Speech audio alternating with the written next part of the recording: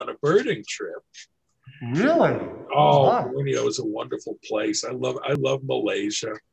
And we saw orangutans were on the rivers, up in the mountains, and the birds are spectacular. We saw all the hornbills that lived in the region. Just lovely stuff. But we flew back by way of, we flew there and back by way of Taiwan.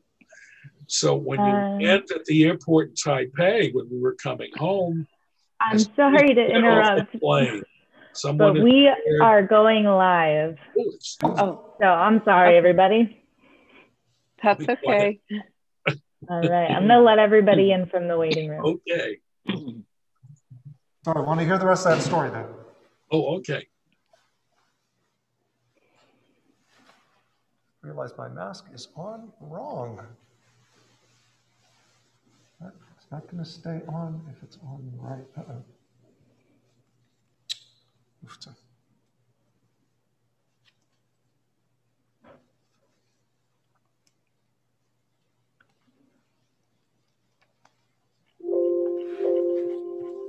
There we go. Thank you.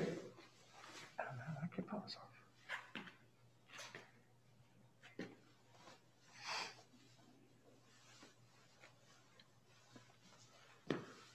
All right.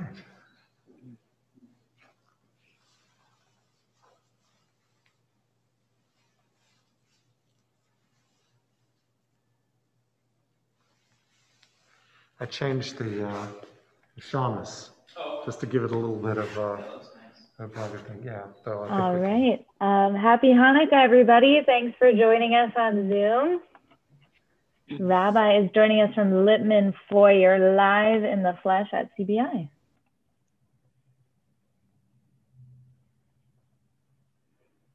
Whoops, looks like we might have lost him. Maybe Cantor can kick us off. Well, welcome everybody and happy Hanukkah.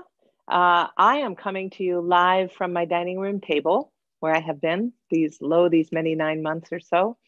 And it's wonderful to be able to celebrate the culmination of all this light that we have gathered together during these 8 nights. It's really been kind of an extraordinary journey that every night we've had some different group of people or peoples come together and share their light with us. So thank you for being here with us. We're looking forward later to hearing from our wonderful noted author, Portland celeb, Eric Kimmel, with Rabbi. And so Rabbi Kahana is in Lippman Foyer. Hopefully he'll get his connection back. And I'm going to tell you about what he was going to tell you. So we're going to have to do a lot of visualization here right now. But what he was going to remind us of was the beautiful menorah that is part of Lippman Foyer, that is really kind of the hallmark, that when you look to that far wall, that's what you see. It's a life-size, kind of over 6 feet tall, beautiful, elegant, statuesque menorah that is one of the only things that survived from what we call fondly the Second Temple, which was the beautiful temple. Oh, and he's back. There it is. Thank you, Cantor, telling the story. Sorry about that. Back in 1926, when the temple burned down, they also took its Wi-Fi with it. So we've had connection problems ever since. The thing that I want to remember with this Chanukah, and to see it now with all of its 9 lights brightly lit, is that this physical object stood at the temple during the last pandemic on Hanukkah in 1918. And as war was raging and as a pandemic was raging, our congregants were undoubtedly frightened and feeling a sense of loss. And this Chanukah, this very object, gave light to our congregation over 100 years ago. And we are continuing to bring light in a time that is also frightening, but we are beginning to see light at the end of the tunnel. And we're recognizing we all have a responsibility to continue to bring that light, to wear our masks, to keep everyone safe, to keep our social distance, but to also keep hope. We know that we may be going through difficult times, but it will be better soon. We will be together soon. And with God's help, next Hanukkah, we will all be together again. Cantor? Amen to that. I'm going to lead us all in lighting the 8 lights. So if you are sitting somewhere near your Chanukah, I'll invite you to take your shamash and light it. And then we can sing the blessings together. Baruch atah Adonai Eloheinu melech haolam asher kiddushanu b'mitzvotav v'tzivanu lehadlik ner shechanukah. Baruch atah Adonai Eloheinu melech haolam she'asa nisim lavoteinu bayamim ahem b'zman hazeh ma'osoi Yeshuati lehana elishabeach tikon betefilati Isham toda nizabeach letochid matbeach mitzam nabeach azegmor b'shimizmor Chanukah mizbeach azegmor b'shimizmor Chanukah mizbeach. And now Chelsea is going to show some of the wonderful Hanukkah collaborative videos that we made during this season. Thank you to all of our congregants for participating, as well as to Cantor Raina Green and Kim Schneiderman and Michael Allen Harrison.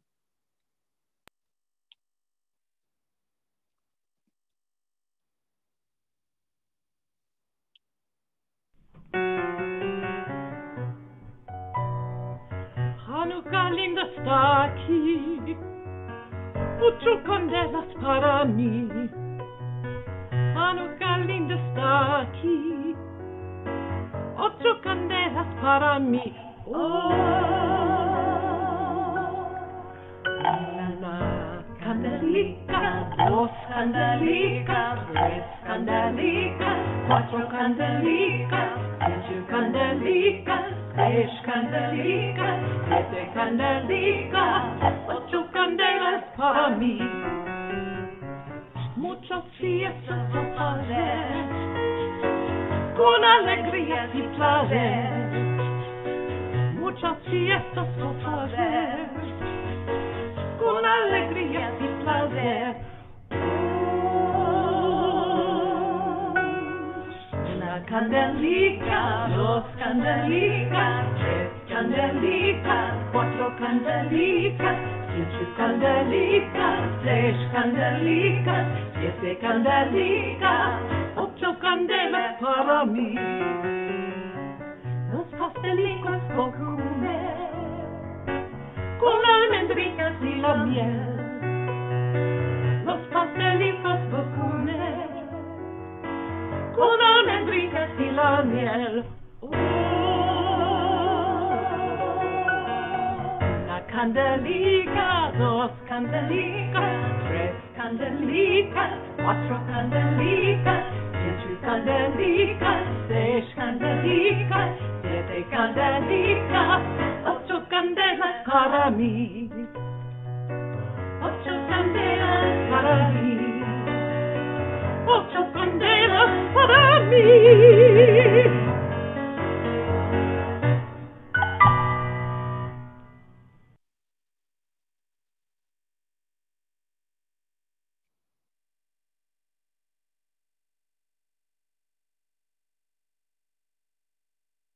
Oh Hanukkah, come light the menorah. Let's have a party, we'll all dance the hora.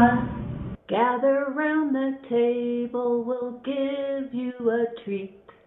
Sissy Fuzzy play with the lucky to And while we are playing, the candles are burning low. one for each night they shed a sweet light to remind us of days long ago.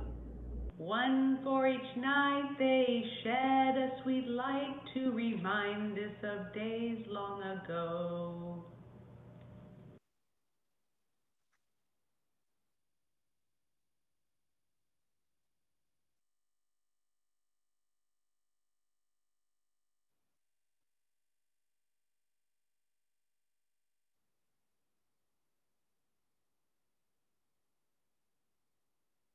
I have a little dreidel, I baked it in the sun. I love to play with it because it is so fun. Oh, dreidel, dreidel, dreidel, I made it out of glass. And when it's dry and ready, I will go to class. I had a little dreidel, it would not spin or play. I wish I could play mahjong with my friends on any given day. Oh, dreidel, dreidel, dreidel, you would not spin or play. I want to play mahjong with my friends on any given day. Oh, dreidel, dreidel, dreidel, I made it from a book. And when it's dry and ready, it'll teach me how to cook. Dreidel, dreidel, dreidel, I made it out of wood. And when I return, it should be very good. I have a little dreidel, I made it out of schmaltz, but when I try to spin it, it only wants to waltz. So dreidel, dreidel, dreidel, I made it out of schmaltz, but when I try to spin it, it only wants to waltz. Oh, dreidel, dreidel, dreidel, I made you out of gelt, but when I tried to eat you, all you did was melt.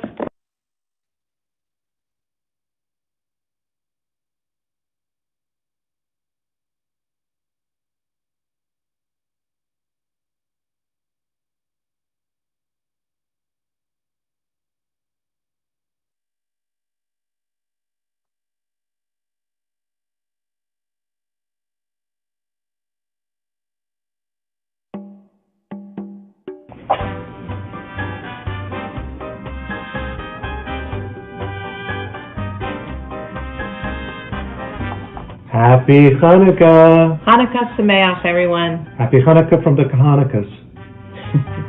Lamaka. Mahalo.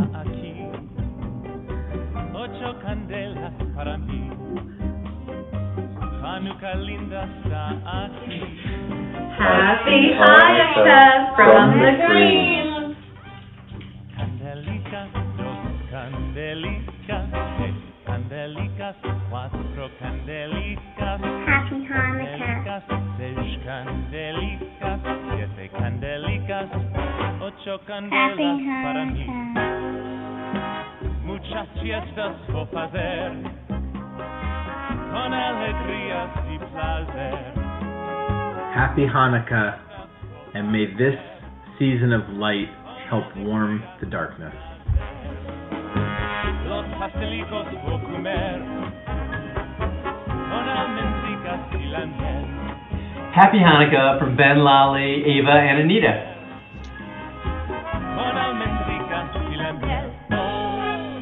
Una candelica, dos candelicas. Happy Hanukkah. Tres candelicas, cuatro candelicas, cinco candelicas, seis candelicas, siete candelicas, ocho candelas.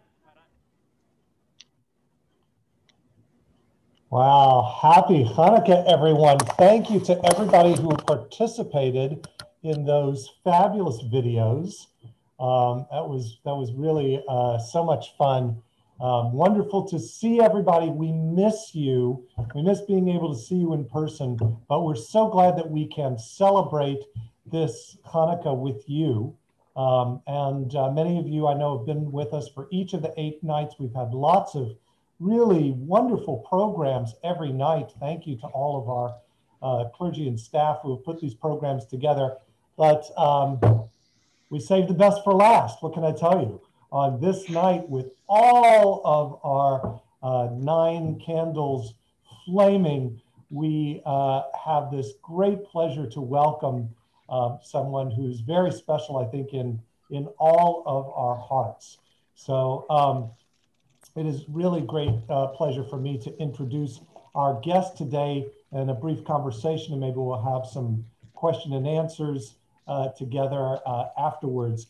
I'm very pleased to welcome world-renowned artist. He has been telling me today this every night of Hanukkah. He's been interviewed by some other TV station or synagogue or something. We're very fortunate that we have him here for the 8th night. Eric A. Kimmel, author of over 150 books for children, including great classics like Anansi and the Moss-Covered Rock, and the 1990 Caldecott Award Honor book, Herschel and the Hanukkah Goblins. I think many of us are very familiar with this book. We've read it at Temple in past Hanukkahs several times. This is really, I think, the classic that everyone knows. But if that's the only book you know of Eric Kimmel, you are missing out, my friends. Zigazag, also one of our favorites around here. We've used it lots of times with some terrific effects, and we get all the kids all together to say, Zigazag! And the room shakes. But it's not only Hanukkah. Gershon's Monster for the high holidays, which actually is the first Eric Kimmel book I ever came across, and used it for high holiday storytelling. A Jar of Fools for 8 Hanukkah stories. Why the Snake Crawls on Its Belly, A Cloak for the Moon. It goes on and on and on. But one that I really love is not a Hanukkah or a holiday book or even a children's book, but this is a book maybe you haven't come across. Wonders and Miracles, a Passover Haggadah with retellings from many, many different artists. But it's a really beautiful Haggadah with incredible illustrations all the way through. And I want to share with everyone, if I can, just a little bit of this statement about Dayenu that I found really particularly interesting. Our author writes, the Haggadah is full of rousing songs. Dayenu is one of the most popular. It first appears in one of the earliest Haggadot, that of Rabbi Sadia Gaon, which was compiled in Baghdad in the 9th century. This means it comes from the same place and time as the story of the Arabian Nights. It is at least 1,000 years old. Dayenu means it would have been enough. We praise God for all the blessings God has given us. Even if God had only given us just one of these, it would have been enough. I love that introduction, Eric, because setting Dayenu, a song that we sing every year, and we probably just assumed it was from a 19th century ditty, and maybe the melody is, but that it's a song that is contemporaneous with the Arabian Nights, just makes it so much more special to me. I'm really looking forward to this Passover when I can tell that story along with other stories. So to enhance all of everybody's Passover as well as your Hanukkah, I'm going to recommend some of these great books. We're also doing this interview today with thanks to Powell's Books, and especially to our congregant Emily Powell, who helped to make this possible. And we're going to put a link, if we haven't already, in the chat to Powell's Books and places where you can buy some of these books. And we're absolutely recommending that you do.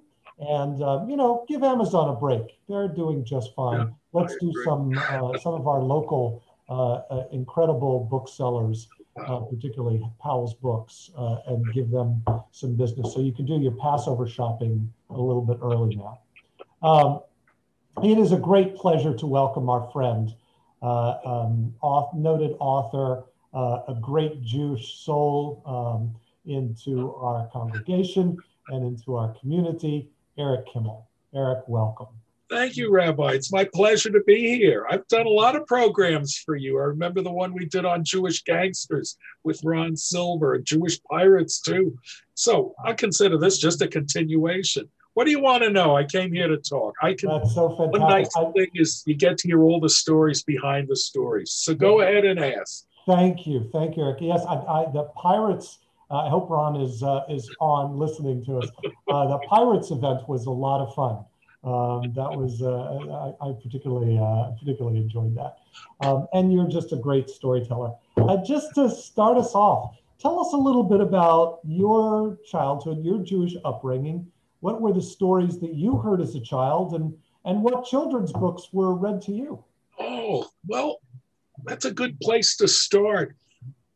When I was growing up, I thought my growing up was pretty normal, but given the times, the years that have passed, it probably was unique. I grew up, as I say, in the old country, Brooklyn, New York. I'm a native Brooklyner, and as Brooklyners can be, right in the heart of Brooklyn, Flatbush Avenue. But it was a different place than when I was growing up.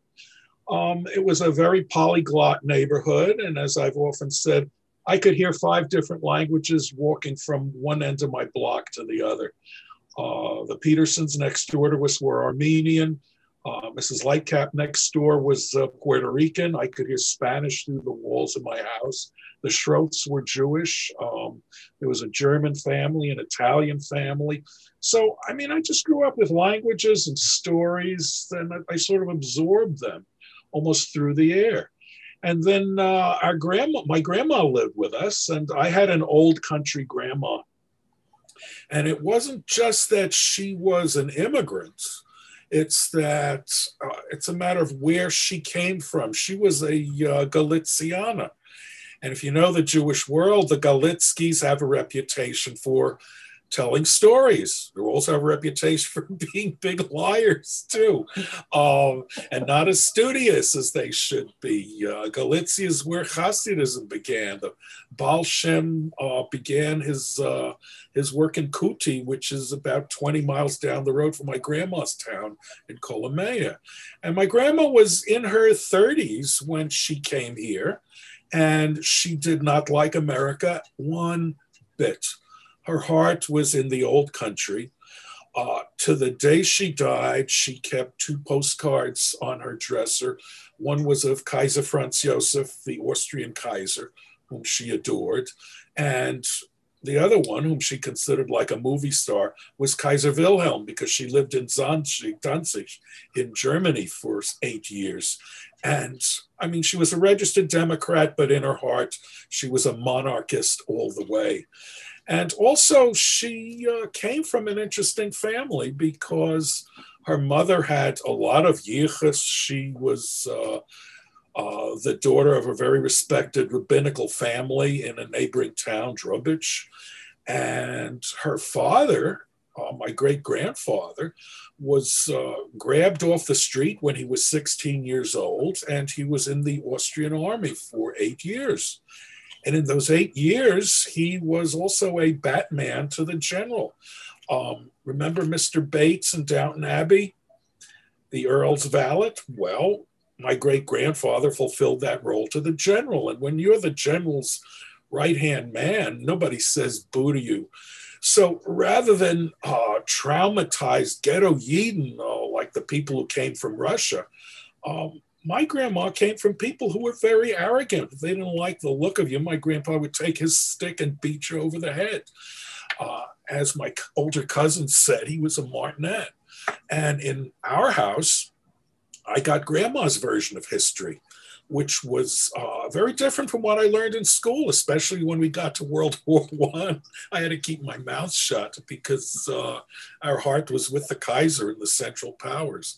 I was also fortunate in that Grandma never bothered to learn to speak English, and she spoke Yiddish to me, so I was bilingual as a child.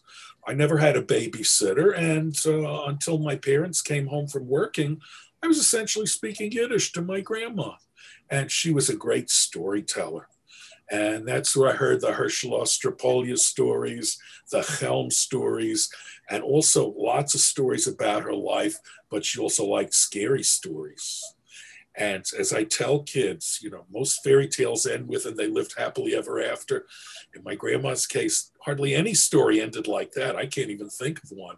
They were usually stories about kids who didn't listen to grandma. And they ended like this. And they found them in the woods in the spring after the snow melted. But the worst one was, and they were never seen again. So all this terror was delicious. And I grew up with stories. I loved to read. I loved Grimm's fairy tales. I loved Dr. Seuss. And I was just surrounded with stories. The library was in walking distance for 15 cents. I could get on the bus, go to the main public library, the Brooklyn main public library, which is a huge Art Deco building, absolutely beautiful structure with acres and acres of books. I was in heaven. And so I just absorbed stories. And I always had in the back of my mind that somehow I'd be an author one day. And then one day I was out of college and it was, okay, come on, here you are, do something. And that is a terrifying moment. Most people never get past that. But I took a deep breath and started writing stuff and sending it out. And I seemed to be getting some feedback from the true romance stories I was writing. So had things gone another way, I could have been the king of Harlequin novels. But when I was a graduate student working on my degree in education at Illinois, I had a wonderful library science professor, Winnie Ladley, and she turned me on to children's books. And as soon as I picked them up, it's like, here's this treasure I haven't seen since I was a kid, and they're wonderful books here. And I thought, oh gosh, this is what I want to do. And so I just jumped in and started writing. You write, you write, you write. And basically it took me 14 years to get anywhere. And really the breakthrough book was Herschel and the Chanukah Goblins. And that began as a story for Cricket magazine. Now, here's the thing that relates to today. We tend to put people in boxes. We talk about diversity, but what it means is, you go in this box, you go in that box, you go in that box, a cultural misappropriation, stay in your box, that I never really believed in. Because Herschel's would never have come into print. You wouldn't be reading that book, and I might not have a career, and I wouldn't be sitting here if it hadn't been for people who weren't Jewish. I wrote this funny little story, and what I did was I set out to write a Hanukkah story because I thought most of the ones that were around were kind of boring. Yeah, they're okay, and you like the all-of-a-kind family books, but I mean, when you're a little older, come on, I want something with a little excitement. I want to write a story as exciting and as scary as the ones my grandma told. So I put some things together. One was Charles Dickens' A Christmas Carol. And I always loved A Christmas Carol, especially the old black and white film version with Alistair Sim, which is the creepiest of all of them. And those ghosts who come, Christmas past, Christmas present, and then the worst one of all, Christmas future, who points to Mr. Scrooge's grave. That was just so scary and delicious. So I thought, all right, I want to write a Hanukkah story. So why don't I use A Christmas Carol as my model? Okay. Then there was a Ukrainian story I liked called Ivanko the Bear's Son. And one of the things he does is he fools a goblin who lives in a lake. And I thought, all right, take that goblin, multiply him 8 times, and I have kind of a Hanukkah story, but I need another hero. Who am I going to use? Well, a Jewish hero, Herschel Ostropolia, because he's smart and he's clever. He'll fit the story. So then it was a matter of thinking of different goblins for different nights. And then how is Herschel going to fool the king of the goblins? Because he's not a fool. Have to change the pattern of the story. So I thought about all the schoolyard bullies I knew when I was a kid, and they always worked the same way. They only picked on people who played the game. If you were scared, they picked on you and they were merciless. But if you weren't scared, they backed off.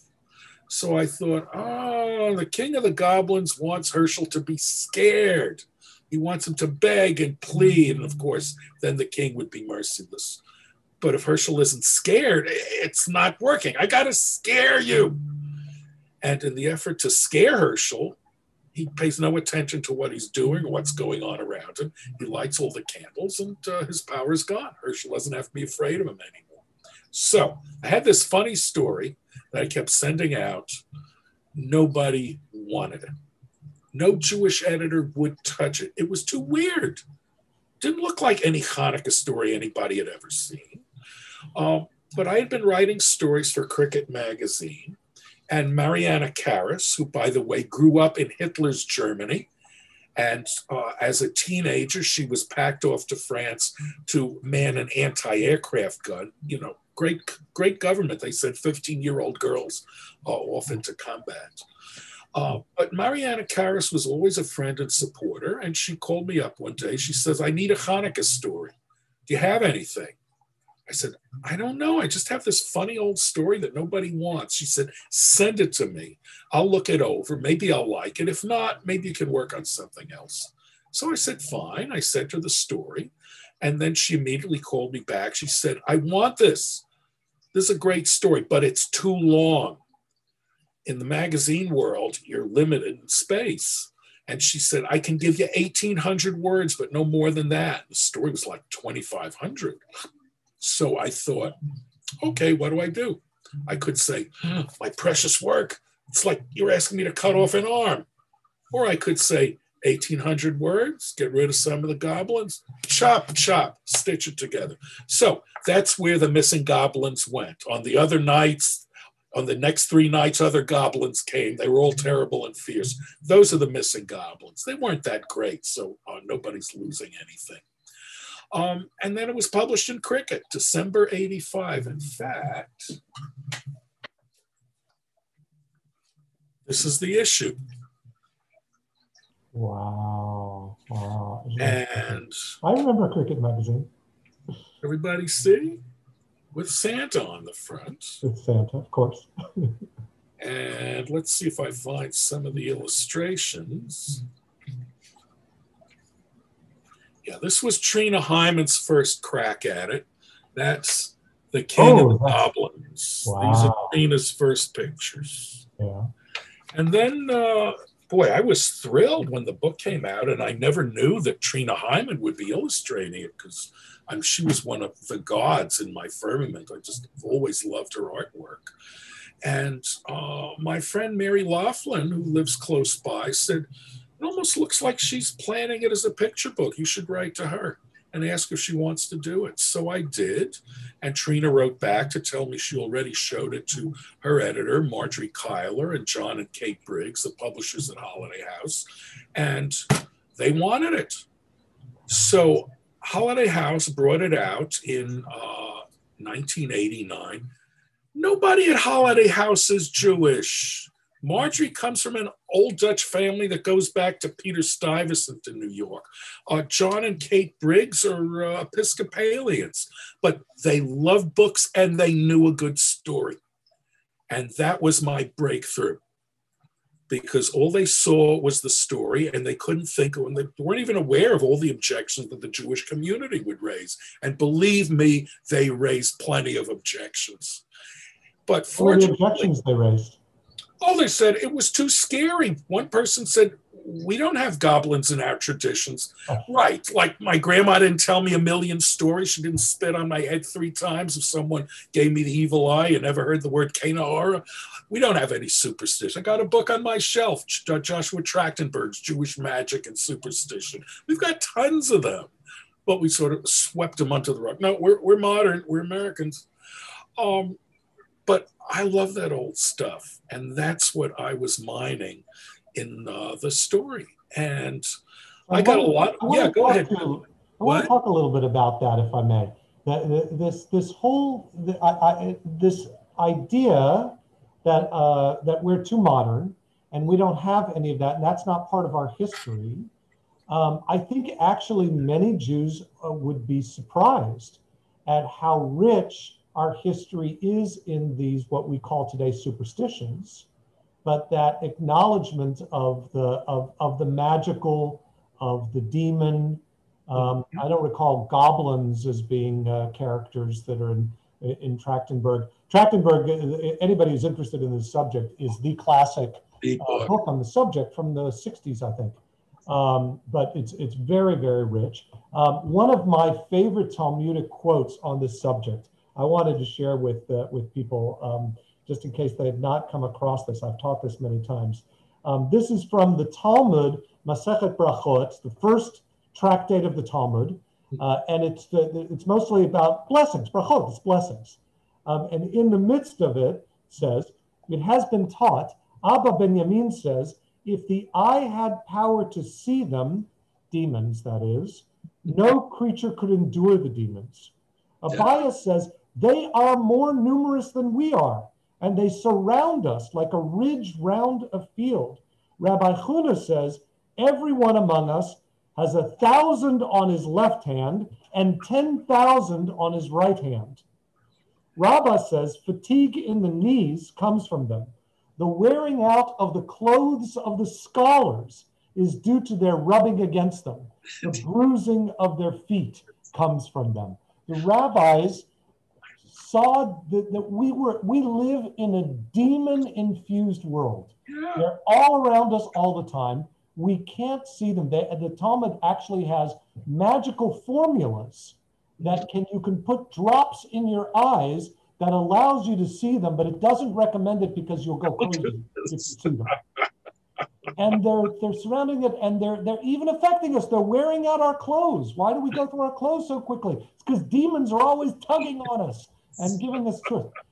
Our tradition is rich in this world, which is when I first picked up Herschel, said, oh, this guy gets it.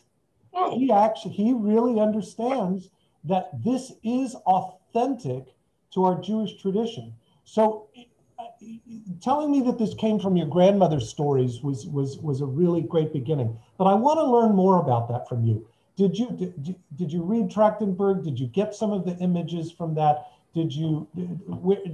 Was it just in the air that you breathed, or was this idea of a demon-infused world something that kind of came to you over time? Well, the answer to that question is yes. Because I grew up with this.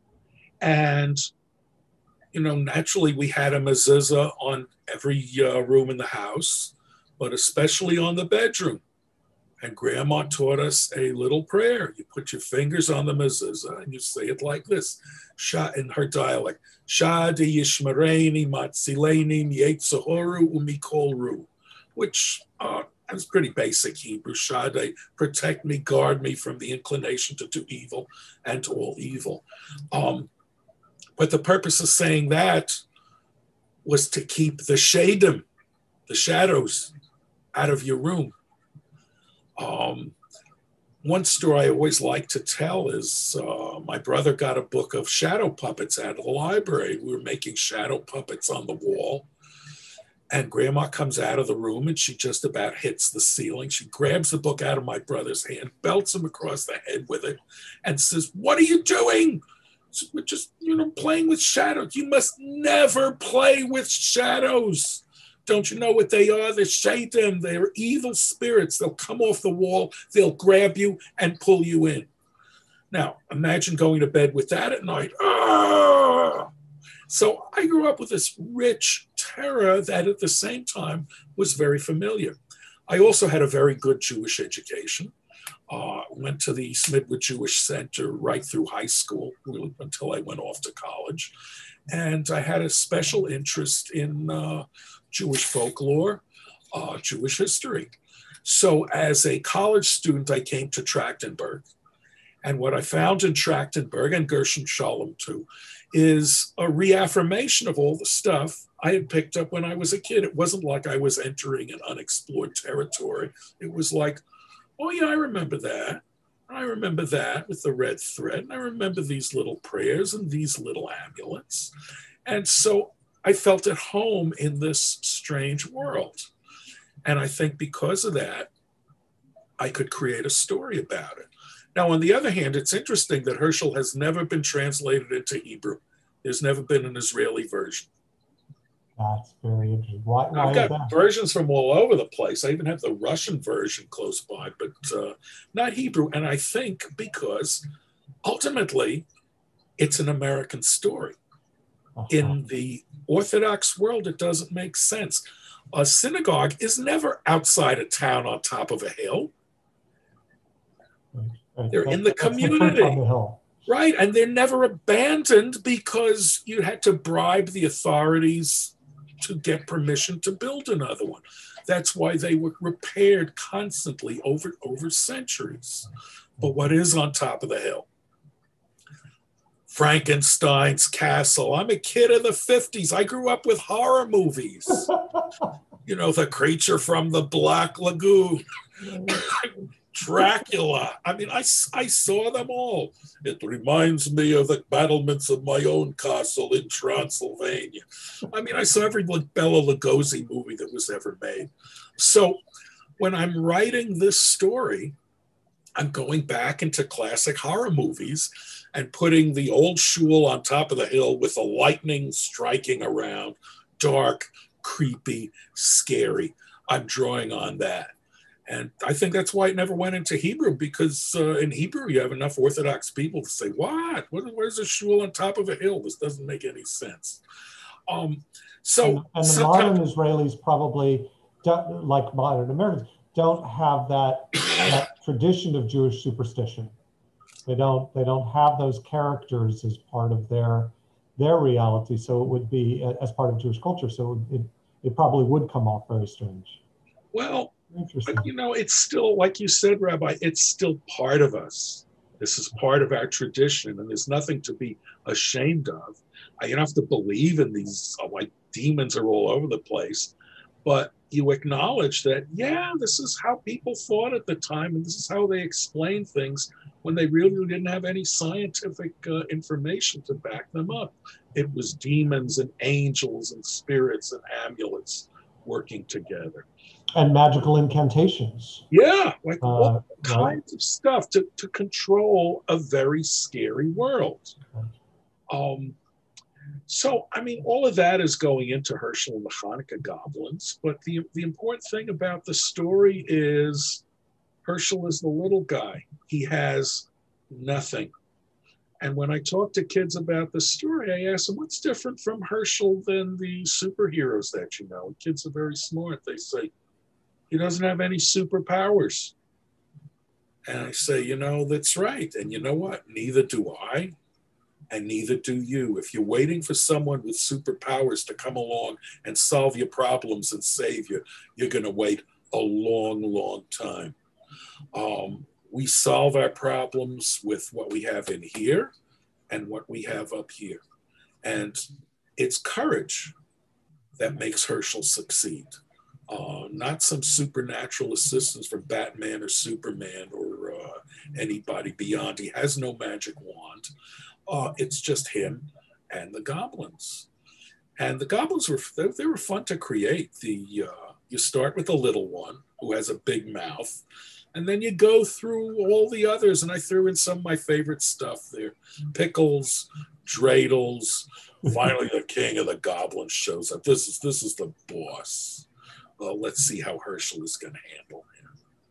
Well, I've talked for a while. Got another question? No, that's beautiful, and you know, I think this is a fascinating segment. You know, you've got the goblins from Herschel, and then you have the goblins in Zigazag as well, they're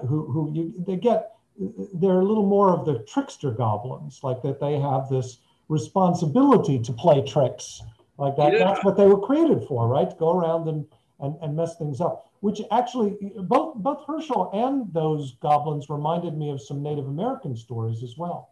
Mm-hmm. That notion of the trickster, mm-hmm. and the one who outwits the opponent. That it's all, you know, you say that that Herschel doesn't have any superpowers. He has his cook, right? I mean, he's got his intelligence. He's got his Yeshikov, and he's able to outwit. And I think that, like when we think about that message to kids that you were talking about, that notion that, you know, you may not have any superpowers, but you got your smarts. You can outwit other people, and you can beat the bully. Yeah, I think was really beautiful. Yeah, and if you think you're helpless, you are. Right. But if you think you're powerful, you are. Right. And whether you think you can or you can't, you're right. So, what other magical characters from our tradition resonate with you? Who do you love? Oh, from our, not exactly magical, but I've always loved the people of Chelm. I think the Chelm stories are hysterically funny. There's one I've worked on. I've done actually 2 versions of it. One is in The Jar of Fools, and the other is in a new version of Chelm stories that just came out. Right Side Up. It's the story of the boot. So the original story is like that. This is how I'll take a story. So the original story goes like this: the people of Chelm find an old boot. Not everybody knows about Chelm. So what you don't know about Chelm? What? Oh, people of Chelm are very foolish, and every culture has its fool stories. But the Chelm story is uniquely Jewish because the Chelmers are not dumb.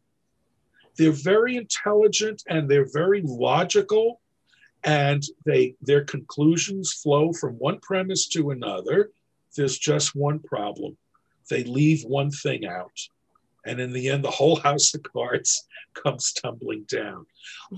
This, frankly, I think is, a bit of satire on the rabbinical establishment, just as the Herschel Ostropolia stories talk about the rabbinical establishment too, though in a much more broad-shouldered way. People of Chelm, the Chelm stories are kind of very subtle. So what happens? The people of Chelm find this object. It's an old boot in the street. What is it? Well, it has a big opening at one end, and there's a little hole at the other end, and it's curved. What do we know that has a big opening at one end and a little opening at the other end? A shofar.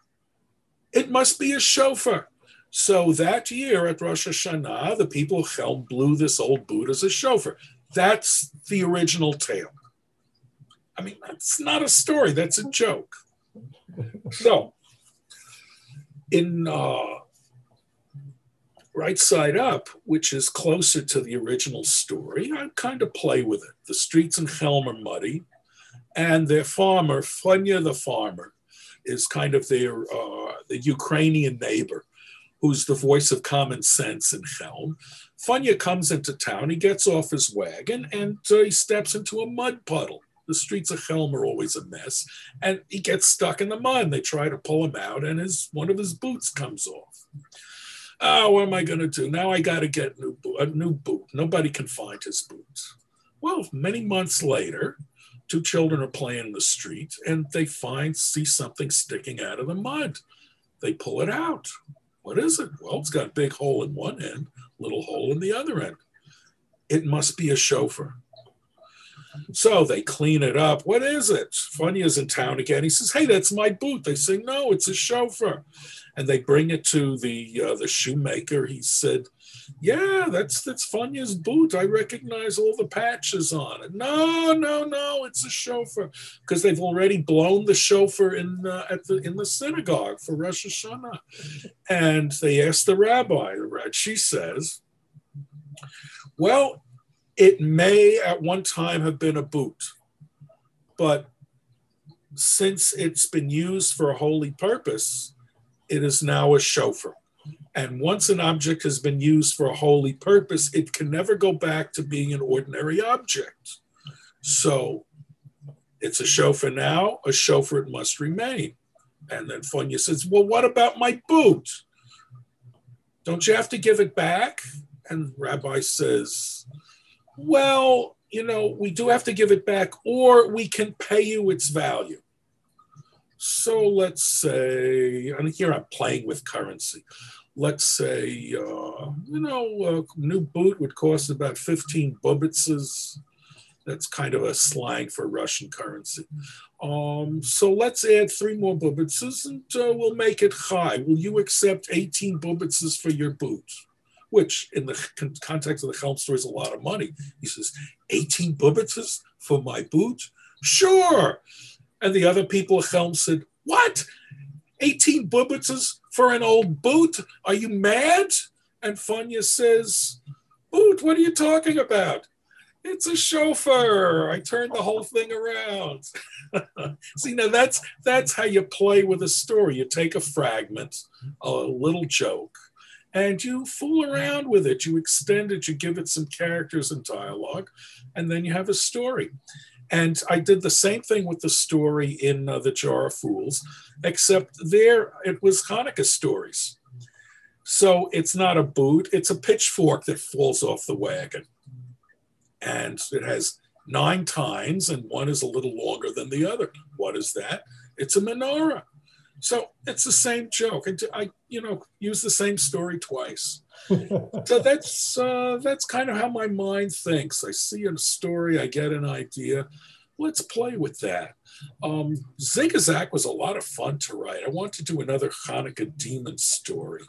And I came across some stories about Rabbi Soloveitchik in Lithuania. And I thought, yeah, I'll make him the hero of this. Because in Herschel and Hanukkah Goblins, he's just a tramp. Now I'll use a rabbi. And he's not afraid. That's the thing. It's the same thing. I want to scare you, but I'm not scared. And once I don't scare you, you're in my power. Actually, in my original version, he squashes the devils. That's the end of them. But my editor, Marjorie Kyler, said, nah, don't kill the devils. That'll upset kids. I said, why? They're nasty. And she said, no, don't do it. Marjorie always has good advice. I said, okay. So I just crushed their forms. The spirits went somewhere. Actually, this story comes from Peter the Great of Russia. He was at an inn. He used to travel around Russia. Horrible man, but good stories. And he stayed at an inn once, and he complimented the innkeeper. He says, you know, every time I come to an inn in my empire, it's always full of cockroaches. I haven't seen a cockroach in this inn at all. How do you keep your inn free of cockroaches? And the innkeeper says, oh, I know how to do it. Whenever I catch a cockroach, I impale him on a pin and stick him on the wall as a warning to the other cockroaches. And Peter, who was horrified, terrified of cockroaches, looks around, and the whole wall is full of dead and wriggling cockroaches. He lets out a scream, you know, hits the innkeeper over the head with his staff and runs off into the night. Now, I collect all these crazy stories. I'm sort of like a big sponge, and every now and then something will come out as a new and interesting tale. It's really a lot of fun. But I couldn't have done it without my grandma. And because part of that was seeing the Jewish storytelling tradition. You tell a story, and the story is always different every time you tell it. So I'd say to Grandma, well, when you told me that, you told me something else. She said, yeah, I know, but that was then, this is now. I'm telling you the story, so don't worry about that. Pay attention to now. And there's a lot of truth in that. It comes out of William Faulkner. You know, the past isn't dead. It's not even past. And then there's a Japanese koan. You can't step into the same river twice. You can't even step into it once because change is all around. So I just like stories, and I use a lot of Jewish stories, but I also adapt stories from other cultures and take them, throw them into the mix and see what comes out. It's great to be reminded how rich the Jewish culture is in these stories. The ones that you heard from Yavova and the ones that really live in our literature.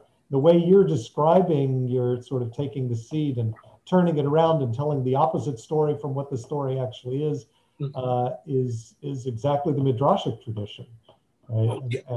And We're that all is part of that. That's our classic Jewish storytelling in the rabbinic tradition. Sure. But you see, this is an issue with me, Rabbi. So many of our kids don't know our traditions. And they don't know. I appreciate you helping to teach it. Well, but I often you're fighting against it. In in a recent book I was doing, I made a reference to the story of Gidon, and from the book of Judges, Shoftim.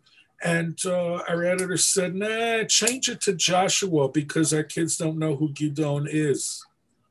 And I mean, my gosh, you don't know your Bible? You don't know your stories? You don't know the book of Judges? Well, I have to tell you my Bible story. I love Tanakh, but especially Shoftim and Malachim, because that's where the bloody stories are. I still have it over there. I could pull it out, but I won't. When I was about 7 or 8 years old, my Uncle Abe, who was a friend of the family, stopped by a yard sale, and he bought, I think for what, a quarter each, 2 huge volumes of what was called the Old Testament. And they were just enormous, but they had the Jacques Tissot illustrations. Jacques Tissot was a very famous Victorian illustrator. And this book was stunning. And it was full of all these lurid pictures. Guys getting their heads chopped off. When you're in a Shoftim, I mean, it's all murder and mayhem there. And here it was illustrated. So, I mean, when you're in Shmuel, David's henchmen go out and they capture one of King Shaul's sons, and there they are presenting his head to David, and there's the guy's head on the pavement. There's all sorts of blood and slaughter and going on, and I'm like about 8 years old. I'm just staring at this stuff, and I knew if my parents really knew what was in that book, they'd probably take it away. So I had to be careful. So I'd be up in my room looking at these gorgeous, gory pictures. And my mother would call up, what are you doing up there? I said, I'm reading. She says, what are you reading? And then I put on my pious voice, I'm reading the Bible. And you say you're reading the Bible, they leave you alone. What part of the Bible are you reading? Yeah, I'm doing the one about the Levite's concubine from Shoftim. There's all sorts of wild stuff. If you only knew what was in the Bible. It's wonderful, wonderful book. So I grew up with this, and I love Jewish history. See, the thing I don't think our kids know, or at least they don't appreciate, you see something on Netflix about Egyptian archaeology. We were there. Ancient Greece, Rome, we were there. Arabian Nights, we were there. You name it, as far back as history goes, I mean, unless you're in the Neolithic period, we were there. They were Jewish people. And that vast panorama of history is what I draw on when I write a book. And I want to make it exciting, as it's always been for me. That is beautiful, and all of those experiences and all of that history and all of that encounter with so many different cultures made its way into our stories, and yes. and it's beautiful how we just incorporate that and we teach morals through our storytelling. Through stories. We teach the Jewish ideology through our storytelling. So it's really powerful. So I'm grateful to you for your storytelling and for bringing it, continuing to update these ideas and bringing them into new audiences, where people can pick up a book like Zigzag and say, I never knew it was Jewish. Who knew? So beautiful. We've got time really for like one or two questions. If anybody would like to jump on and ask Eric Kimmel, this is your moment. Yeah, go for it. I love to talk. I could do it for hours. Anyone? My name is. We did have someone put in the chat a question of what was on the cutting room floor. What happened to the other 5 goblins? Oh, what happened to the other goblins? Let's see. One was a big cat. The other I got from Brian Froud's Book of Fairies. He had 1 leg, 1 eye, and 1 arm. And I forget what the third one was. They weren't my favorites. I kept the ones that I liked the best. So if you're really interested, the one manuscript is in the archive library at Keene College in Keene State College at Keene, New Hampshire. My friend David White was the librarian there, and he was always a friend and supporter. So I said, "Here, David, this is for your archive." The important goblins stayed. Want to hear a good story about the goblins? You know the third one with the big nose and the little noses on it? Well, I never wrote that he has a big nose with little noses. So when I saw the picture, I said to the artist, Trina Hyman, I said, "Where'd that come from? I didn't write that." She said, and I said, "That's creepy." She said, "You think it's creepy in the picture? You should have seen it in real life."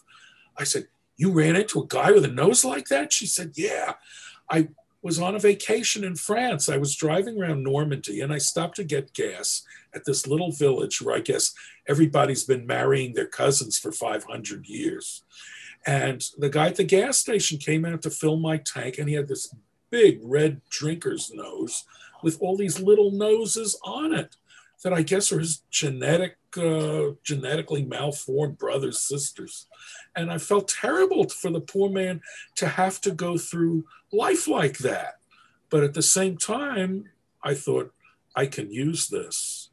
So after I had I got gas, I drove down the road a few miles, pulled over, got out my sketch pad, and I sketched that nose. And when I got back to New Hampshire, your manuscript was there. And I thought, big red goblin, that's where the nose goes. You hear all these wonderful stories. You keep the stories and the artists keep the drawings. Oh, yeah. Use whatever comes in. Actually, the authors and the artists have very little to do with each other. And in many cases, I've had 0 communication with the artist. Wow. And I don't even get to see the pictures till the book is about done. And I've always been delighted because they think of things that would never have crossed my mind. People say, but is what the artist drew what you were thinking of? And I said, no, it never is. But then the only way I would get my own pictures would be to go to art school. That's the truth, Create the story and then you turn it over to somebody else. When I read the story to you without showing the pictures, you're seeing your pictures in your head. And the kid next to you is seeing a different set of pictures, but they all work with the story.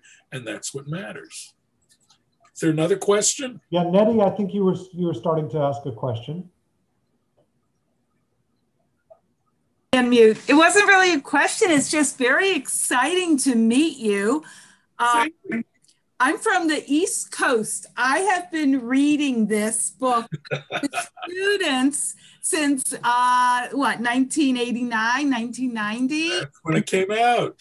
I was in a high school and they had a preschool and they invited me every Hanukkah down to the preschool and I'd read them that story. Oh, that's good. Thank you for sharing that. Let me pick up on that. I've had any number of kids or people who've encountered the book as kids come up to me and say, thanks for that book, because it's the only book that can hold its own with the Christmas stuff. Yes. And before it's like, we read some nice, cute little Jewish story about spinning dreidels and things like that. And, all the non-Jewish kids listen politely and let's get on to the really good stuff. And with Herschel, the whole class is paying attention. Wow, that's a terrific story. And all the Jewish kids are saying, I'm glad you like it, but I relate to this story in a way that nobody else in this room does. This is my story. I'm glad to share it, but it's mine. And I mean, I've always felt wonderful when somebody shares that with me, and I've heard it a lot. That's so great. Thank you, Nettie. And someone mentioned a story about a Chanukah bear. Oh yeah, the Chanukah bear. I've got it right here. Tell us about that story. I don't know it. Oh, you don't know this one?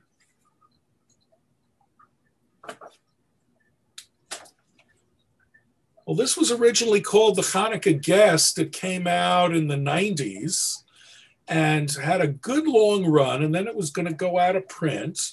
But one of my editors at Holiday House said, no, that book is a classic. You can't let it go out of print, but it does look a little dated. And maybe it's time for some new illustrations. So wonderful artist Mike Chanukah created new pictures for it.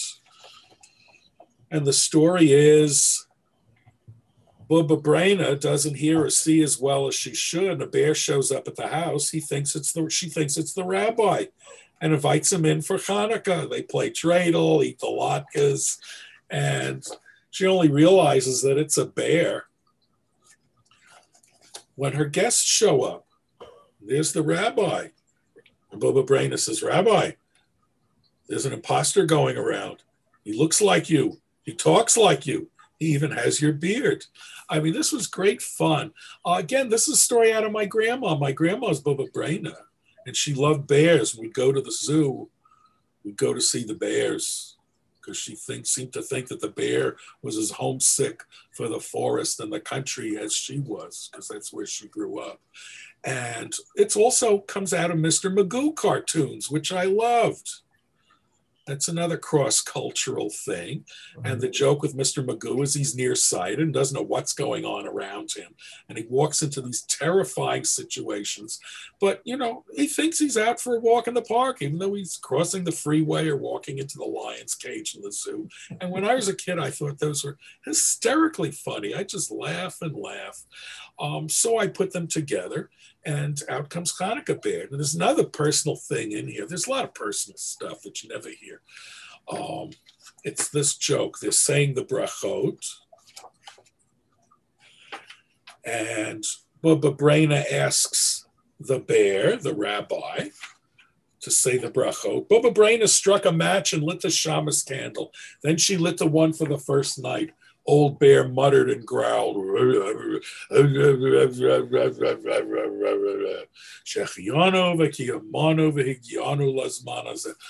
Rabbi, you say the brachot so beautifully. And the funny thing was, this was my dad. My grandfather was, I mean, he was from the opposite end of the social scale that my grandma was from. She was an Austro-Hungarian. He was a Russian. She came from a wealthy family with a lot of yichus, rabbinical connections. He was an orphan with nothing, could barely read or write. My father's mother was illiterate. She couldn't read. And he was too cheap to give his kids a real Jewish education. It was just the cheder, you know, with some broken down individual who just tried to beat Hebrew into the kids. And so my dad's grasp, he was a very proud Jewish person, but his grasp of Hebrew was rather limited. So when we'd have Passover Seder or Hanukkah and he'd have to say the brachot, he'd mutter, he'd go like that. And my brother and I, who had a very good Jewish education, we would laugh, you know, we'd nudge each other, and he's mumbling his way through it. And Grandma would insist that we do everything with her dialect. And my brother and I were doing it in Sephardic, Baruch Atah Adonai. So, I mean, it was, you know, it was a mishmash of different Hebrew dialects around. So the bear and the old lady, oh, that's a bit of that was our Seder table. Rabbi, you say the blessing so beautifully. Yes, Daddy. You know, say it again. Avadimayin. That's terrific. And you're bringing not only Jewish tradition, but your own family and your own experiences into these stories. Oh, yeah. Well, when you're a writer, you do that. Yeah. You know, everything is grist for the mill. Throw it in. If it'll make a story more exciting, so much the better. Because writing is hard enough. If you're not having a good time with the story, why are you bothering with it? If the only answer you can give is, well, because I'm getting paid, well, then you're a hack. What can I say? You're selling your soul. But if you were true to your soul, you'd have a lot more fun and the work would go a lot more easily. Eric Kimmel, we are grateful to you and grateful that you bring your soul into everything that you do and you share it with us and enrich us. We look forward to more stories. We hope there is certainly lots more material out there. Oh, there will be. I'm doing graphic novels now. One's coming out next Chanukah, and right now I'm working with an Israeli artist, Avi Katz. We're doing well, if it ever becomes a book, but we're having fun. It's going to be like a Jewish Game of Thrones in the 9th century. It's the Khazar Chronicles, and the first book in the story is The Maze of the Mummies. Oh, we got all kinds of stuff going on. Dragon. That sounds fantastic. Next time you're at Temple, I'll show you our dragon. We actually have one. Oh boy, gotta see it. Yeah, you will enjoy this very much, and it's actually one that's been around for a long time. So. Oh, I will. I can't wait. Our temple, our historic sanctuary with its own dragon. Oh boy.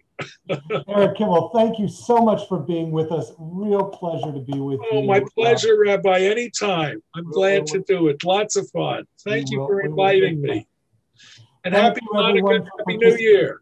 You as well. Chanukah Sameach. Enjoy your last day of Hanukkah, and may we continue to bring brightness.